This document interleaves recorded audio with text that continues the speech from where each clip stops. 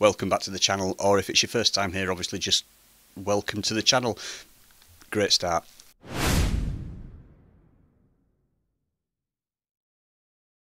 Okay, so you may notice two things straight away. Number one, obviously, I need a haircut. And number two, I'm talking to you through the radio mic, the Yaesu M90 microphone. But if I just open up the radio screen here, there you go, you can see that I'm not actually transmitting at the moment. So what I'm doing is I'm capturing the raw audio from this microphone straight into the computer without transmitting. But if I press my push to talk pedal, which is down on the floor down here, you will see that I can also transmit on the radio as well. So here we go. So this is me talking on the radio. I'm actually currently transmitting into a dummy load. And yeah, there you go. So you see, I can actually go from speaking here on the radio by using the push to talk, or coming back here to speak to you on the microphone directly and not involving the radio in any way, shape or form. Now there's a couple of reasons why you may want to do this, and I'm going to show you how I had all this set up. Firstly, for me, I stream when I'm on the radio. Sometimes I do a live stream, and it's good to be able to have a microphone here where I can talk into the microphone to the people in the chat who are watching on YouTube, and also using the same microphone to speak to people on the radio. The other reason as well is that very recently I've become an affiliate for Heil Ham Radio and Heil Audio, and in the next few weeks I'm going to be reviewing a couple of their products. The first one is the PR781 dynamic microphone, and we've also got the Heil Pro 7 headset. So both of these are specifically made for ham radio, and I'm going to do a bit of a deep dive on these, not just an unboxing but an actual walk you through everything about them. So that'll be coming up on the channel. Now I'm going to show you how I did all of this, how I've put it all together, how you can do it at home depending on what radio you've got and various other things, but I can't do it all here, there's not enough space. So what I'm going to do is I'm going to go to Matt in the workshop. He's going to lay it all out for you and take you through it step by step. So off to Matt in the workshop. Thanks, Matt. Obviously we need to start with the microphone, so before we go any further, let's go back to Matt in the shack, who's going to tell us all about the different types of microphones. There's three essentially, well, two and a third, but anyway, I'll let him explain. Back to Matt in the shack. Oh, okay. Right, basically there's two types of microphone. There's the condenser microphone, and then there's the dynamic microphone, which is like the one that I'm using now. Now a condenser microphone requires a power source, usually referred to as phantom power, 48 volts, and the purpose of this is to create an electrical field between the microphone diaphragm and the backplate, which in turn creates like a rudimentary capacitor. Now, as sound waves vibrate the diaphragm when you speak, the space between the diaphragm and the backplate alters all the time, and this in turn creates a voltage which becomes your audio signal, which then goes into your radio. Now a dynamic microphone like this one, the Yaesu M90, they don't require power to function.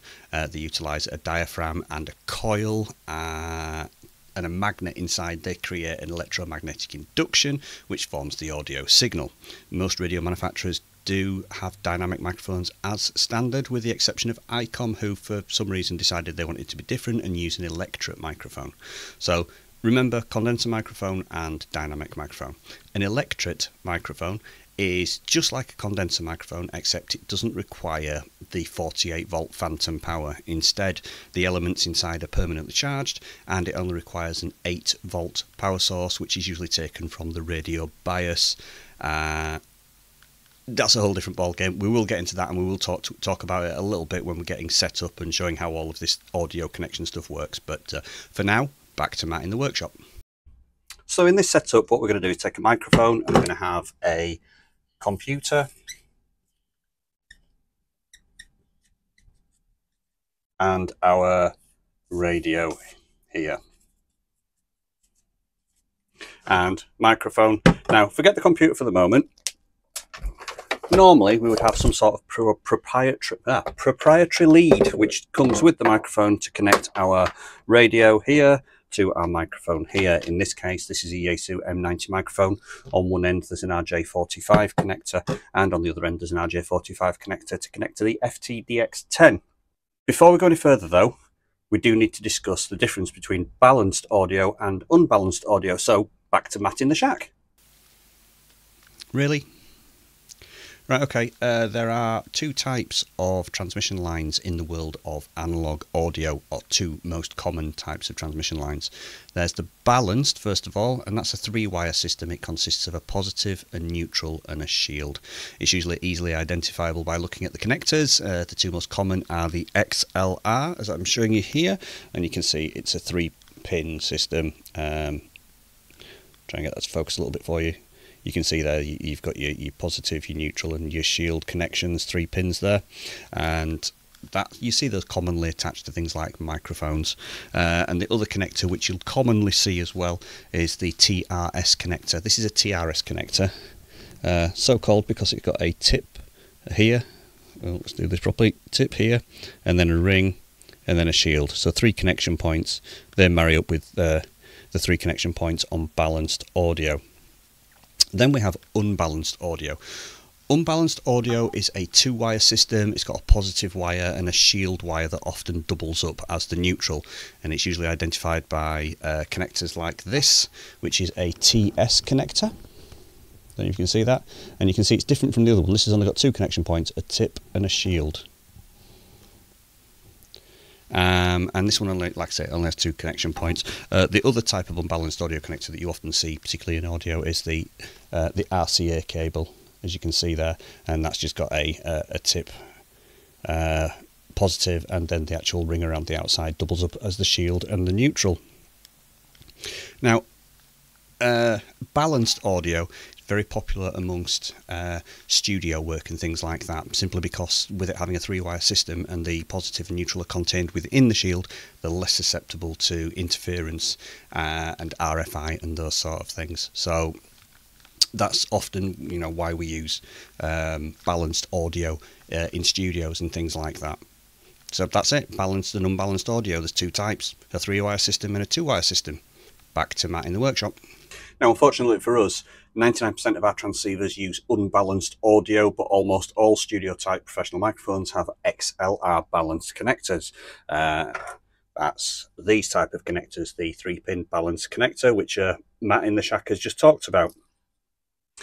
We want our mic to connect to the radio, but also to a computer, and in order to achieve this, we're going to use an audio interface. So let's take away the standard cable for now. This is a Focusrite Scarlett 2i2, and it's central to how we're going to achieve our goal. On the front, we have 2 XLR balanced inputs. We'll connect our mic to one of these. We also have a gain control for each input, and also a button marked 48 volts. This is our phantom power button if we want to add any condenser style microphones rather than dynamic style microphones. We also have a headphone socket here, and this has its own independent audio if we want to monitor or listen to the audio that's going into the actual Scarlett itself. Apologies for the sound of the siren going past in the background. Nothing I can do about that. We also have a large output level knob for controlling output level from the rear of the interface. On the back, we can see 2 output ports. These will either accept TS or TRS connections, balanced or unbalanced. And finally, over here, we have a USB-C port. The Scarlett interface is also a sound card that will connect directly to the computer and simultaneously send the raw audio straight to whatever recording software you're using. So let's look at how we're going to connect all of this together. Starting with the mic, my Yaesu M90 has an RJ45 connection, so we need a lead that will take RJ45 to XLR on the front of the interface here. Now, we could mess around trying to make a lead, but those lovely people at Heilham Radio have done all of that for us. So this is a CC1 XLR YM Heil lead, and it does the job perfectly. You'll notice there's another jack here. This is a breakout push-to-talk connection where we can connect a push-to-talk switch, but we're not going to do that on the input side. So here it's going to be left unconnected. If you're connecting a studio-style microphone, like a professional microphone with an XLR connector, then simply use a standard XLR mic lead here from your microphone to the actual Focusrite interface. So let's connect that up. Now, unfortunately, we do have a small problem in that this is an XLR female and this is an XLR female also, but it's quite simple to get around that. We just use a male-to-male adapter. Pop that on there and pop that into the front of the audio interface. Next, let's think about connecting the interface to the computer itself, and we do that simply by using the USB-C connection on the back here. So it's a case of simply attaching a USB-C lead, and that lead will then run to the computer. So this is the input side, microphone, high lead, XLR connection into the interface, and from the interface we have a USB-C to standard USB, which is going straight to the computer, and the computer will see that as a sound card or an audio device, so you can extract the audio straight from it. Finally, we need to think about connecting the back of the audio interface to the receiver, to the actual radio itself. But before we do that, we're going to head back to Matt in the Shack, because we need to learn a little bit about the difference between line level audio versus mic level audio. So back to Matt in the Shack. Thanks, Matt. As we said, whether we use a condenser mic or a dynamic microphone, when we speak into it, the elements inside move, which generate a signal which travels down the mic lead and into our device. Now, the signal itself is tiny, and I'm talking only millivolts, and it requires a certain amount of amplification known as preamp to make it useful. Now, line level audio, on the other hand, is audio that's already had this preamplification applied, and it's somewhere closer to 1 volt rather than being down in the millivolt level. Now, in professional audio, the more usable line level audio can then be sent to mixing desks and recording equipment. But in amateur radio, the radio itself, the transceiver, is expecting a lower level mic level audio down in the millivolts, and then the transceiver itself applies its own preamplification. We don't need line level audio at all. So back to Matt in the workshop, and he'll explain why mic level and line level are important in our setup. Thanks, Matt. So we're now at a stage where we need to connect our interface to our radio over here, and on the back of the interface we have our line out. However, this is line level audio that's now had preamplification applied by the interface, and it's far too powerful for our receiver. Remember, our transceiver, our receiver, our radio here is expecting mic level audio and not line level audio. So there's one more link in the chain that's going to make all of this work, and that's a DI box, or as it's also called, a direct box. And this is a dirt cheap Wanks IO passive direct box. Back to Matt in the Shack for an explanation. I think it's actually pronounced Wangshao. Right, sometimes recording artists want to plug their high impedance, low level, unbalanced connections, like a guitar lead for instance, straight into a mixing desk or an audio interface. And as they're not going through a sort of any kind of amplification, they need a box that's going to take their unbalanced signal and make it balanced, and that's basically what a direct box does. It does have on most direct boxes switches for attenuation or scaling down the power level for some instrument inputs, and often a ground loop switch which eliminates hum. The main purpose of a direct box is to convert unbalanced audio signals to balanced, so they can be sent over longer distances to a mixing desk. Now, a direct box can be passive or unpowered, or active, which is powered. They are very useful to us in our situation, so let's head back to Matt in the workshop and he'll explain more. Thanks, Matt. So we're going to place a direct box in between our interface and the radio so that we can attenuate the line level output from the interface and make it a more manageable level, similar to mic level, before it gets to the transceiver. Now, I know what you're going to say. You're going to say, hang on, you said a direct box takes an unbalanced signal and converts it to balanced, but your transceiver wants an unbalanced signal. Well, yes, you're absolutely right, but that's where these amazing Heil converter leads help us out. By connecting another CC1XLRYM lead to the output side of our direct box over here, the lead itself will take care of changing this from a balanced signal to an unbalanced signal here at the radio. You can also see I've got a handy push-to-talk breakout here where I can connect my push-to-talk hand switch or push-to-talk foot switch. Finally, we just need to connect our interface to the direct box. I'm just simply going to use a TS to TS lead from the line out on the back of the Scarlett to the input of the direct box. Remember, the outputs on the back of the Scarlett support TS unbalanced and TRS balanced, TS to unbalanced here at the DI box. That's the lead that I'm using there. And that's it. You may need to play with the level of attenuation on the direct box by using the little switch here.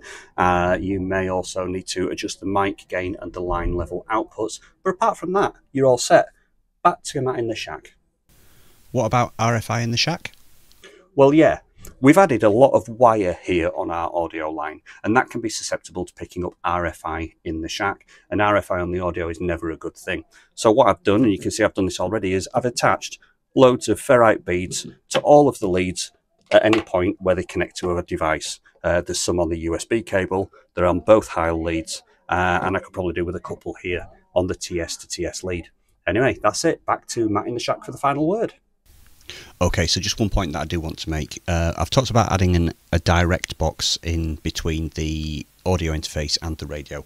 That's because I'm using a Yaesu radio, and that uses, as normal, a dynamic mic like this one that I'm using right now. Now, if you're using an ICOM radio, bear in mind that they do use normally an electret microphone, and as we said at the start, they use an 8-volt power supply from the radio's bias, which essentially boosts the audio signal that's coming out of the microphone before it gets to the radio.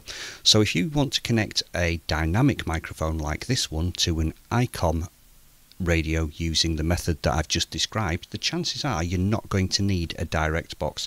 And the reason is that the ICOM is expecting a higher level audio signal coming from an electret microphone, and by comparison, this dynamic microphone that I'm using now, if I connect that to an ICOM radio, it's going to be very quiet.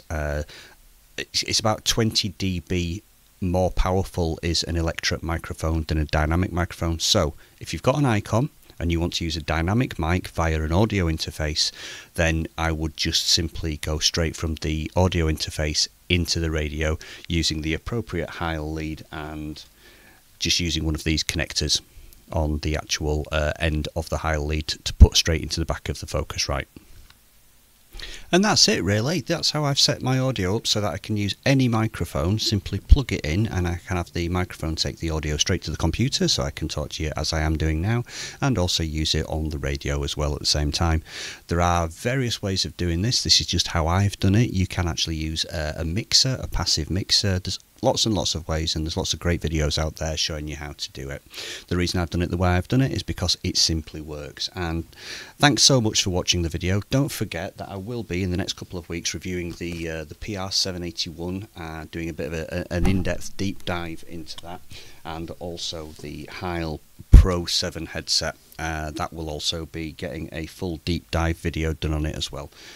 As always, thanks so much for watching. If you're not subscribed, maybe consider doing so. It certainly helps the channel, and don't be afraid to like the video or dislike the video or put something in the comments. I always try and respond to the comments as well. It's a two-way process. If you want to say something in the comments, I'll always get back to you. Apart from that, that's it. Thanks so much for watching, and hopefully catch you in the next couple of videos. By the way, if you're a channel member, and there's a link in the description on how to become a channel member, you'll get early access to the new videos on the various Heil bits and pieces that have been sent out to me. So, do consider becoming a channel member, or you can simply buy me a coffee. There's a link for that in the description also. But that's it for now. Thanks very much for watching, and see you in the next video.